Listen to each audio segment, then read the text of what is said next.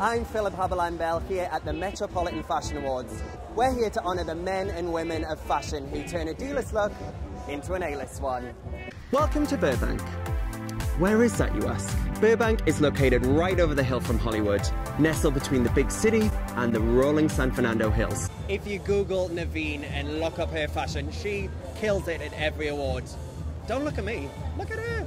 I know that we got some VIPs, some Yeah. celebrities in the house today. The Real Housewives. Yes. I've been a fan since day dot. God. It's good to have a lot of hats in LA, right? Yeah. 1000%. I consider myself a queen of all trades, so yeah. Same, right?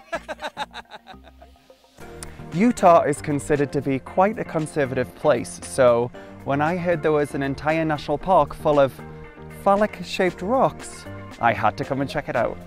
I may be a little bit biased, but Northeast England is some of the best of Britain. From scenic countryside to beautiful beaches, and then at the heart of it, the city of Newcastle. I read the synopsis, you're the only Only eyewitness. survivor. I'm the only eyewitness and the only survivor. Did she do it?